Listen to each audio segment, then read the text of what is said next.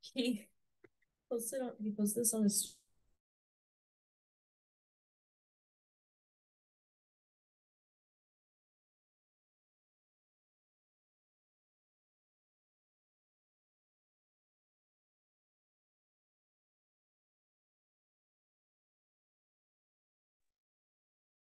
All right, hello everybody. We're going to get started. So today's our joint CE presentation. So I'll be going first, and then Dana will be going second, and Lorraine will be going third. So hello everybody. Today I'm going to be presenting my research project from this year titled Microbial Trends in Neutropenic and Non-Neutropenic Patients Admitted to a Tertiary Care Hospital.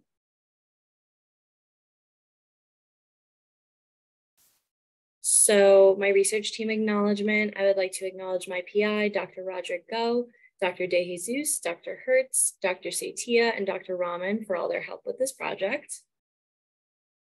And as for disclosures, we have nothing to disclose.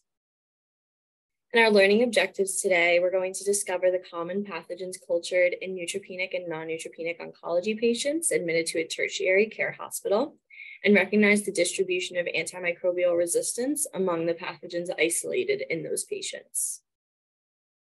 So just as a background on cancer and infection, patients with cancer are at an increased risk of infection, which even further increases their risk of morbidity and mortality. Neutropenia is recognized as a major risk factor for acquiring an infection. In febrile neutropenia, this definition is the definition used by the NCCN guidelines. So for fever, it's defined as a single temperature equivalent to 38.3 degrees Celsius or higher orally, or equivalent to 38 degrees Celsius or higher orally over a 1 hour period. Neutropenia is defined as 500 or less neutrophils, or 1,000 or less, with a predicted decline to 500 or less over the next 48 hours. So as for the currently available guidelines, in 2010, the IDSA, or Infectious Diseases Society of America, issued the use of antimicrobial agents in neutropenic patients with cancer. So that guideline actually updated and expanded the initial IDSA fever and neutropenia guideline that was first published in 1997. And then in 2018, IDSA joined forces with ASCO, the American Society of Clinical Oncology, and they released the guidelines regarding antimicrobial prophylaxis. And then in 2022, our most recently updated guideline is from the National Comprehensive Cancer Network, or NCCN, regarding prevention and treatment of cancer-related infections. Now, these guidelines recommend for bacterial prophylaxis to consider it during periods of neutropenia for patients with intermediate or high overall risk of infection. So that would be with fluoroquinolones such as ciprofloxacin or levofloxacin. And then typical inpatient IV empiric treatment is monotherapy with an anti-pseudomonal beta-lactam. Now, the purpose of this project is really to drive our own practice here at Stony Brook. So we're going to be evaluating the organisms that patients acquire in the community to help guide our empiric treatment here when they present to the hospital. So currently here, cefepime is our first-line antibiotic for febrile neutropenia, but with increasing rates of antimicrobial resistance and in such a vulnerable population, we're trying to see if this is the right approach for this population at our institution. Now, our study objectives. Our primary objectives are to determine the distribution of pathogens isolated from cultures in neutropenic and non-neutropenic oncology patients. Our secondary objectives are to determine the distribution of antimicrobial resistance among those pathogens. And then we also wanted to look at mortality rates during the current hospital admission. For our methods, this is a single center retrospective chart review where we utilized PowerChart to access patient charts and perform our data collection. So we utilized the NCCN definition for febrile neutropenia, which is listed here. And then we recorded our resistance as nominal data, so either yes or no. So we looked for extended spectrum beta-lactamase producing, or ASBL, fluoroquinolone resistant organisms, cefepime resistant organisms, carbapenem resistant Enterobacterialis, or CRE, vancomycin resistant Enterococcus, or VRE, and methicillin-resistant Staphylococcus aureus, or MRSA. So our inclusion criteria, we included any patient that was admitted to the Leukemia, Lymphoma, and Bone Marrow Transplant Service, or LLT, as we refer to it here. who were receiving ongoing treatment for malignancy within the last 6 months and had a bacterial culture performed within 48 hours of admission. They also needed to be 18 years of age or older. And then we excluded anybody under the age of 18. And then for patients with multiple admissions, any subsequent admissions within 30 days were excluded from our study. This was because if a patient may have been discharged and was growing an organism at their previous admission, it may not have fully cleared and they may have been still growing it. So it may not have been accurate of what patients are acquiring in the community. And our study period was from July 1st of 2020 to June 30th of 2022. For our statistical analysis, we utilized descriptive statistics to analyze our primary and secondary outcomes. And for our baseline characteristics, we had a total of 78 patients. And of those 78 patients, there were 92 admissions with a total of 178 cultures taken. The average length of stay was about 16.5 days, and the mean age of our patients was about 60 years old. There was a fairly even number of males and females included within this study, and there were a small number of patients who had renal impairment and hepatic impairment. Now for my results. For oncology diagnosis, out of 78 patients, just under half of the patients had leukemia, with AML being the most common leukemia seen. And then about 30% of patients had lymphomas, with the majority of them being a non-Hodgkin's lymphoma. And then about 21% of patients had myeloma. It's also important to note some of the other categories, such as aplastic anemia, IgG4 lymphadenopathy, and MDS that some of our patients had. Now, out of the 92 admissions, the majority of patients were non-neutropenic. So there were 70 patients that were non-neutropenic and 22 patients that were neutropenic. And out of those 22 patients that were neutropenic, the majority of them were actually not receiving bacterial prophylaxis with ciprofloxacin or levofloxacin or an alternative agent. And out of the total 178 cultures, the majority of these cultures were negative. And to break it down further into neutropenic versus non-neutropenic, out of the neutropenic cultures, there was a total of 47 taken, and the majority of them were negative. But of the positive ones, the most common source was blood, followed by urine, and then other cultures such as skin and wound cultures were also included. For our non-neutropenic patients, there's a total of 134 cultures, but the majority of them also being negative. But of the positive, similarly, the most common source was blood cultures, followed by urine cultures, and then other cultures such as pleural fluid, sputum, stool, and wound cultures. So this graph is just showing you all of the organisms that were isolated in these patients. So the red bars are going to be our non-neutropenic patients, and the blue bar is our neutropenic patients. So coagulase negative staph was actually most common in both groups. And then Escherichia coli was actually the second most common in both groups. So some other organisms I did want to point out were Pseudomonas aeruginosa. There was one culture in each group.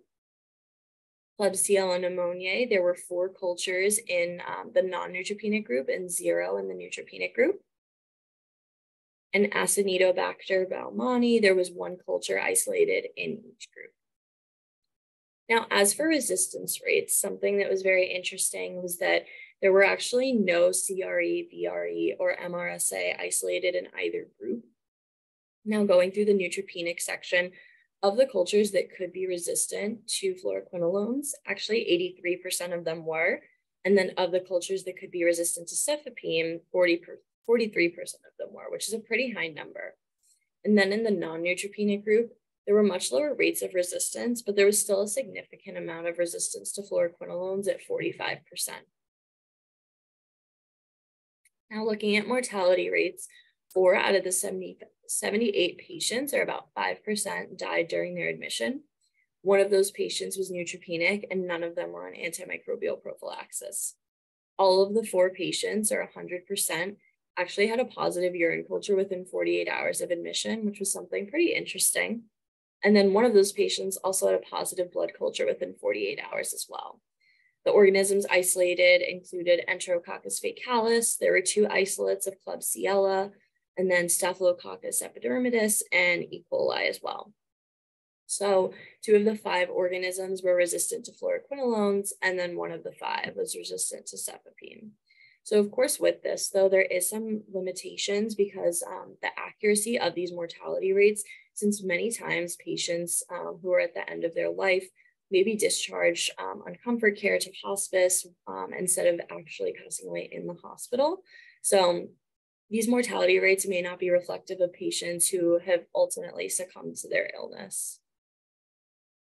And continuing on with some other limitations, one limitation was that we have a small sample size, so there really wasn't enough patients to do a power analysis. But the good news is we are continuing on data collection. So this is only 2 years of data, but we actually have IRB approval for 10 years of data.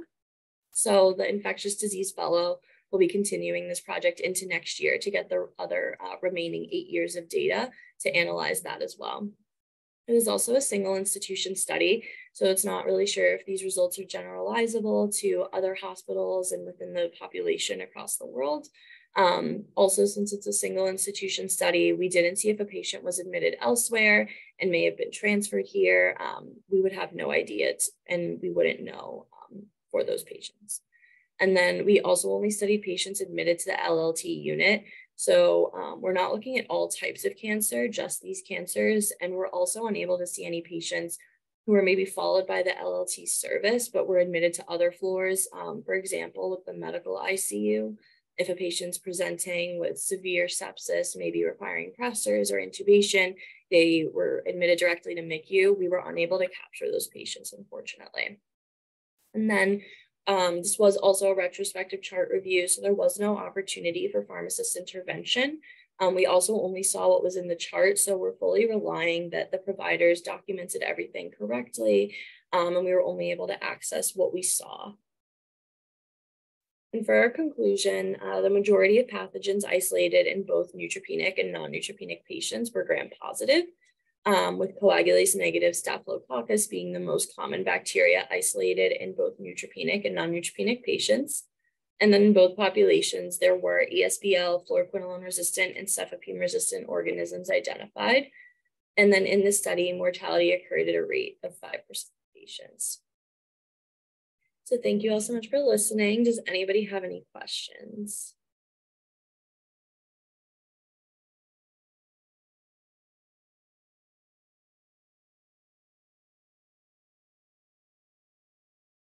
Okay, so if nobody has any questions, I'm going to turn it over to Dana for her presentation. Thank you, everybody.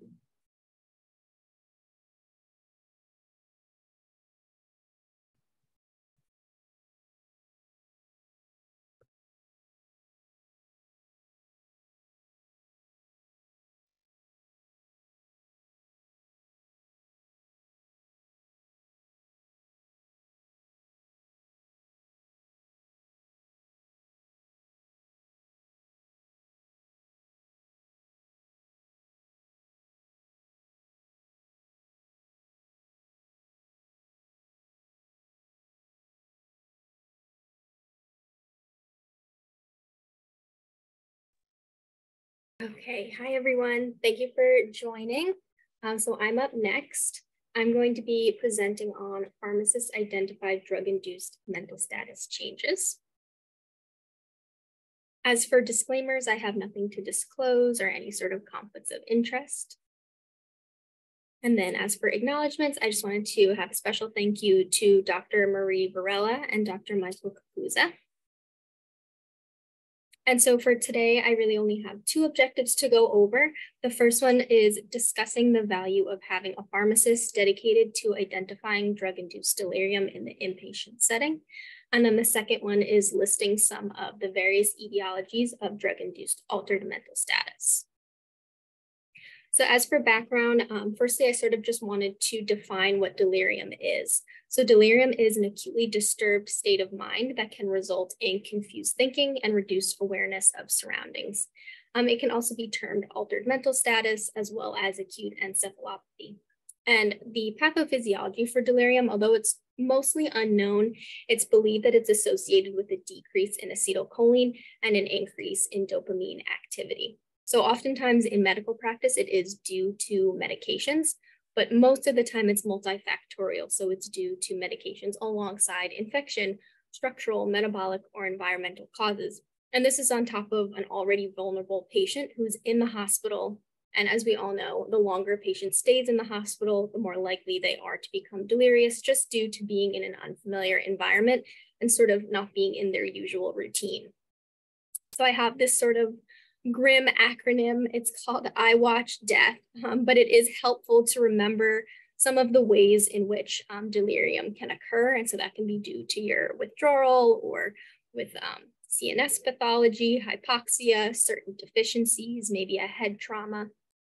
But according to literature, the most common triggering factor of delirium is found to be infections in 49.5% of cases. And those are mostly due to urinary tract infections and lung infections.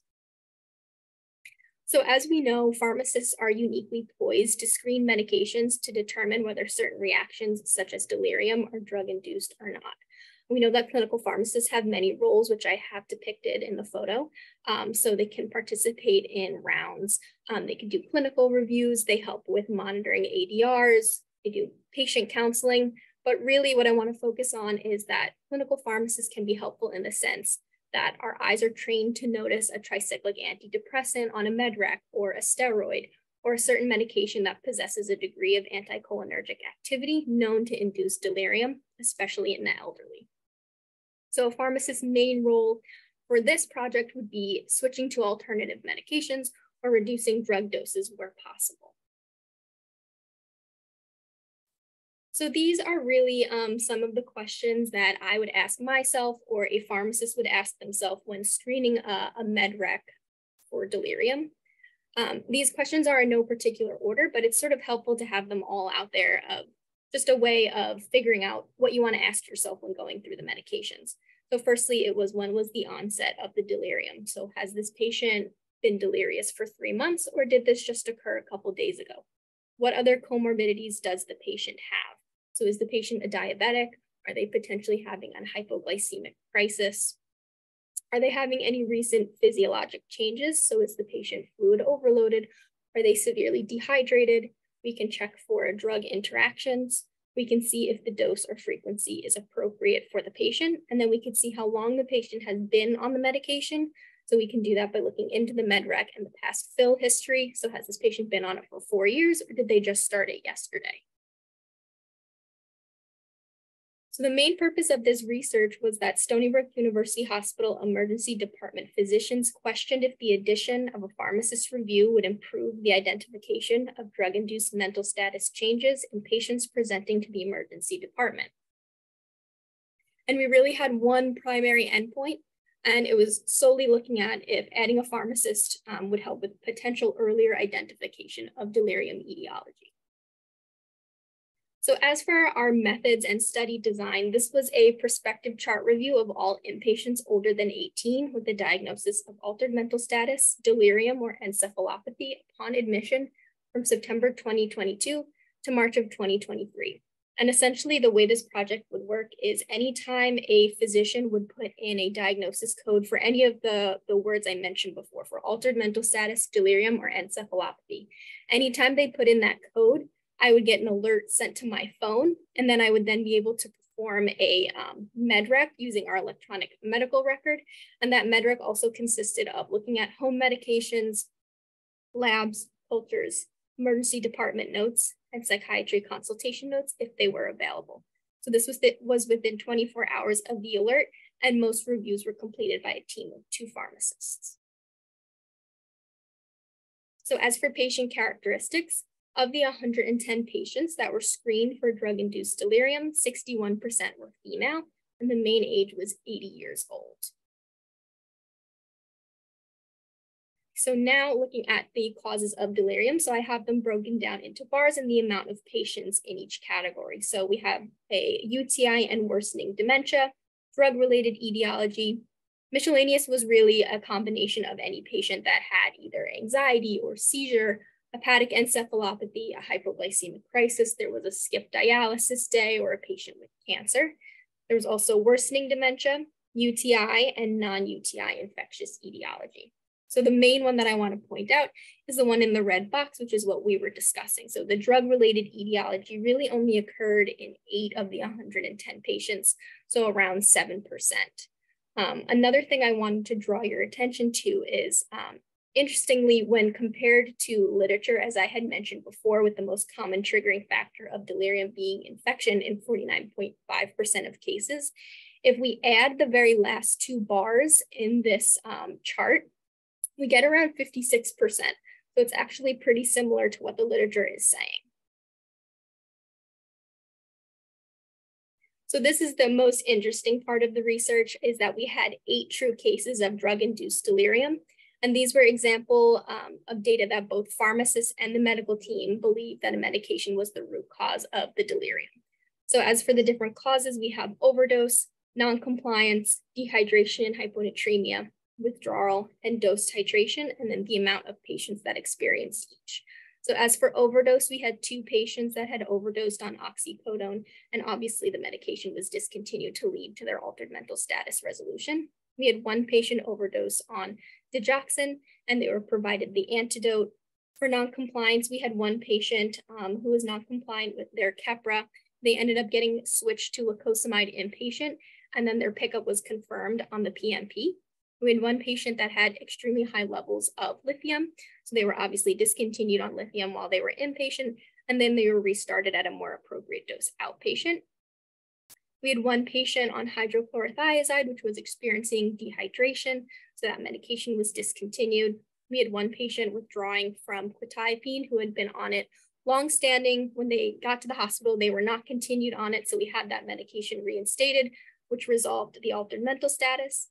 And then lastly, we had 1 patient who was on several different medications and really required a psychiatry consult in order to help titrate those medications in a safe environment. So ultimately what we realized is that the main key to identifying delirium before the medical team really boils down to quick and immediate access to the patient, which is why we have our wonderful decentralized pharmacists who are already at an advantage of being able to, at least within 24 hours, screen their incoming patients, and therefore should likely have drug-induced delirium screening incorporated into their job roles. So our decentralized pharmacists are extremely valuable. In looking back in a 2-year period, our 6 decentralized pharmacists identified 56 adverse drug reactions involving 39 different drugs, according to the Stony Brook Hospital's clinical database. And then also, if the decentralized pharmacist were to be assigned to the ED, the pharmacist would be able to conduct this study upon patient arrival. And obviously the benefit of that is these can be performed earlier, and then it could be assessed. So in conclusion, due to the small number of cases and the fact that these were not identified by the team without the aid of a pharmacist, it would not be advantageous to hire a pharmacist dedicated to identifying drug-induced delirium in the inpatient setting. Another thing was that the alert system that was used for this project sent alerts post-emergency room note. So I wasn't really getting these alerts in real time. I was actually getting all of the alerts in one email, and that would be usually at 1 a.m. So I would be able to do it in 24 hours, but not directly when the patient was admitted. So definitely not being in the emergency department was a major limitation. But ultimately, even if a pharmacist does not identify drug-induced delirium before the medical team does, of course, it would still be valuable to have a pharmacist providing pertinent drug information. These are my references. Thank you. Any questions?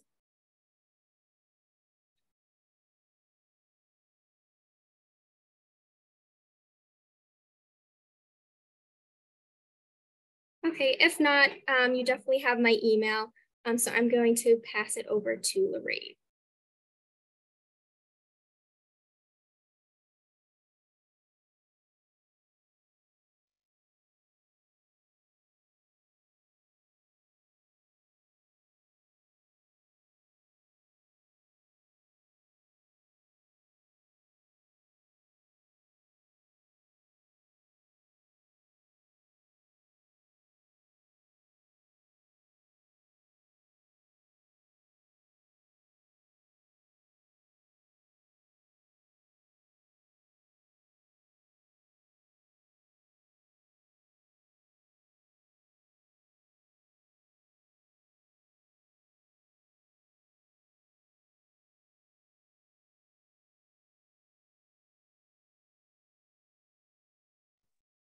Hi everyone, I'm Larabe and I'm going to be presenting my research on evaluation of fluoroquinolone use and incidence of QTC prolongation. Okay, I just want to thank Dr. Marie Varela for being my research mentor throughout the year and helping me with my project. And I have no financial disclosures. So first, we're going to talk about 3 objectives. So we're going to discuss the role of fluoroquinolone use in regard to QT prolongation. We're going to discuss the potential dangers of QT prolongation, and we're going to list some other medications that can cause QT prolongation. So some background on fluoroquinolone. So the mechanism of action is basically that they exhibit concentration-dependent bactericidal activity by inhibiting the activity of DNA gyrase, and which are enzymes essential for bacterial DNA replication. So the spectrum of activity of fluoroquinolones is very broad. They're broad spectrum, so they're covering aerobic gram-positive and gram-negative organisms. So the most notable gram-positive coverage that fluoroquinolones have is Enterococcus faecalis. And in terms of gram-negative coverage, fluoroquinolones do cover Pseudomonas. So in terms of what the fluoroquinolones are indicated for or what they treat, they are used for intra-abdominal infections, urinary tract infections, sinusitis, joint and bone infections, as well as ophthalmic infections. So as pharmacists, we're all very well aware of the warnings with fluoroquinolones. So they can cause C. diff infection, hepatotoxicity, you have the tendinitis, that's well known. And throughout this presentation, I'm going to be focusing on the QTC prolongation associated with fluoroquinolones. And the fluoroquinolones currently available in the US include ciprofloxacin, gemifloxacin, levofloxacin, moxifloxacin, and olofloxacin. So what is the QT interval? So it's basically an interval on the ECG that represents the duration of ventricular action potential. So it has to do with ventricular depolarization and repolarization. So my picture on the right shows when the QRS complex is in depolarization versus repolarization. So this duration is largely dependent on closure and opening of ion channels. So it has to do with the influx of sodium and calcium causing depolarization and the efflux of potassium causing repolarization. So any disturbance in these ion channels will lead to an excess of these ions being influxed, and that will lead to prolongation or QT prolongation. So what is QT versus QTC? So due to the variation of QT interval with heart rate, it's really important to correct the QT interval for the heart rate. So that is called QTC, or corrected QT interval. So basically, the higher the heart rate, the shorter the QT interval, the lower the heart rate, the longer the QT interval. So just some more background on QT prolongation. So QTC is prolonged if it's greater than 450 milliseconds in men or greater than 470 in women. On the right, I have a picture just showing normal QTC, borderline versus prolonged in males and females. A QTC greater than 500 milliseconds is associated with increased risk of torsades, which I will get into in a little bit. And some patients naturally have a long QT. This is known as long QT syndrome. So what are some risk factors for drug-induced QT prolongation? So some patients will just be at an increased risk of developing drug-induced QT prolongation if they're older than 65, if they're female, if they have bradycardia when they came in, and if they have electrolyte abnormalities like hypomagnesemia, hypokalemia, and hypocalcemia. And then some medications that can cause QT prolongation. So as pharmacists, we're very well aware of the antipsychotics like haloperidol, droperidol, ziprasidone, but then the antimicrobials like fluoroquinolones can cause QT prolongation, as well as your macrolides. And then amiodarone is a big one, as well as methadone. And then a medication that people don't usually think about when they think of QT prolongation is metronidazole. Metronidazole can also increase your QT. And a lot of my patients that I evaluated were on metronidazole and the fluoroquinolone. So now that we have a good background on QT and fluoroquinolones, I'm just going to talk a little bit about torsades de pointes. So it's basically a ventricular tachycardia that's characterized by oscillatory changes on the ECG. So this is what it looks like on the right. So in terms of management, we want to prevent the onset of torsades in every patient by targeting modifiable risk factors, such as de-escalating a patient's med profile if they have other QT prolonging drugs, and making sure to correct a patient's electrolyte profile. So correcting their hypokalemia, hypomagnesemia, and hypocalcemia can all help to prevent the onset of torsades. If a patient is in torsades, you would want to treat them right away. So you would use magnesium 1 to 2 grams IV push over 15 minutes. And that usually corrects the torsades right away. But then again, we always want to try to manage and prevent the torsades from happening at all. So the purpose of my study was to characterize the occurrence of QTC prolongation in patients that were on fluoroquinolone therapy with or without other drugs that can cause QTC prolongation, or in those with a pre-existing long QT syndrome, so that it can be determined if a quality improvement plan is needed. And my primary objective was to characterize the occurrence of prolonged QTC interval in patients on fluoroquinolone therapy admitted to our institution. So my inclusion versus exclusion criteria. So I included patients that were 18 years or older, and I included patients that received oral or IV fluoroquinolones as an inpatient between July and September of last year. I excluded patients that were under 18 that didn't receive any fluoroquinolones within the study time period, were ordered for fluoroquinolone but never got any doses, and patients that had a pacemaker. So my study design, it was a retrospective chart review, and data was collected through the EMR called PowerChart at our institution, and discrepancies were used to analyze the primary outcome. So jumping into my results. So I just have some baseline characteristics. So I analyzed a total of 598 patient profiles, and I included 300 patients. So with those 300 patients, there was an equal ratio of male to female, and the mean age was 62 years old. So just looking at fluoroquinolone usage at our institution, so it can be seen that we use ciprofloxacin more than levofloxacin, but in terms of formulation, we use IV piggyback the most for both of these medications. And then indications for fluoroquinolone use at Stony Brook. So the patients that I analyzed, the most common indication that the fluoroquinolones were being used for with my 300 patients was the acute abdominal infection. So 96 out of 300 patients had an acute abdominal infection and were being treated by fluoroquinolones. The next common indication was UTI, and then the next common one after that was pneumonia. And then just looking at concomitant QT prolonging drugs that patients were on. So 116 out of 300 of my patients were not on any QT prolonging drugs, but the most common drug that they were on, if they were on a concomitant QT prolonging drug, was metronidazole. So, and that kind of makes sense because the really go-to treatment for an intra-abdominal infection is metronidazole and fluoroquinolone. So a lot of my patients were on both.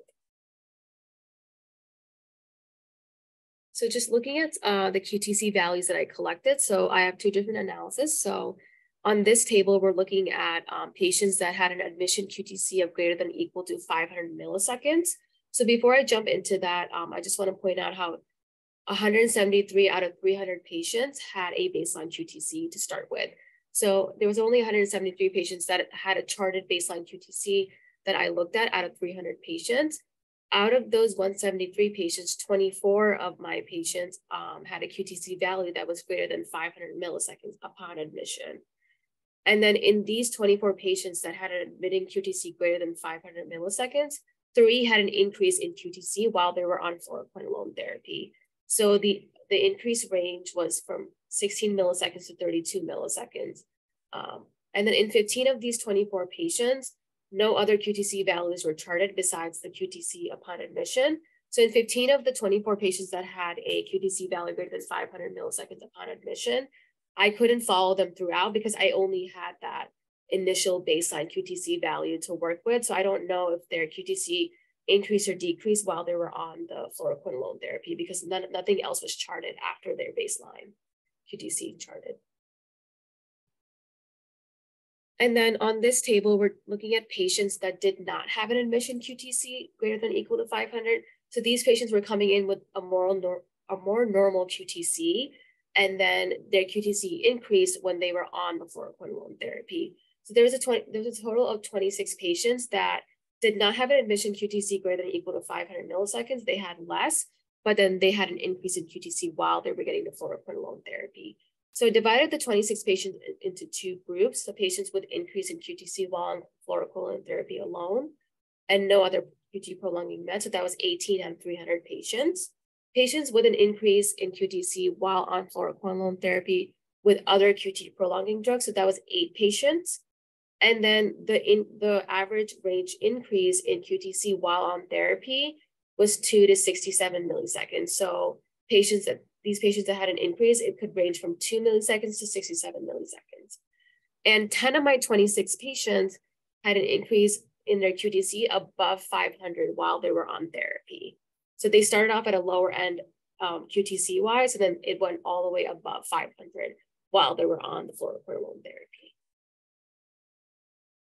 So some limitations to discuss for my research. So it was a single institution study. So just talking about generalizability, I don't know what other institutions do in terms of charting QTC and just their fluoroquinolone usage. This was a retrospective chart review. So again, I did have a lot of QTCs that were not charted, so I couldn't really look at that. So that was just something that's a limitation that comes about with retrospective chart review. I also didn't distinguish admission QTC as long QT syndrome versus drug-induced. So what that means is I didn't look at their QTC and think about, oh, like, do they actually have a high QTC at baseline because they have long QT syndrome? Or was this drug-induced from like a home med and they might have like taken like too many doses, or they're just coming in because it's caused by a home med. And I also didn't check for reasons that can cause bradycardia. So as we discussed before, bradycardia can lengthen the QTC interval.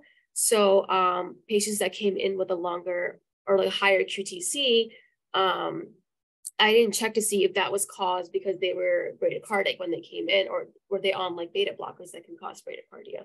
So I didn't dive too much deeper into charts, and that's why these two are limitations. So in conclusions, providers order fluoroquinolones often without regard to QTC, which may place patients at risk of developing arrhythmia. And then concomitant QTC prolonging medications may further this risk. So it's worth discussing whether or not a baseline QT should be obtained on patients prior to starting drugs that can increase QT interval.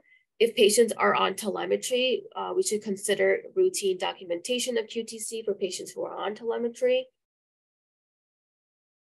And then although no symptomatic arrhythmias were noted, and interventions such as electronic provider alert may be warranted in efforts to prevent future harm. So if your doctor is trying to order a fluoroquinolone on patients that have a high QTC coming in, it would alert you and maybe have you reconsider your decision about ordering the fluoroquinolones or not. And these are my references. And what questions do you have for me?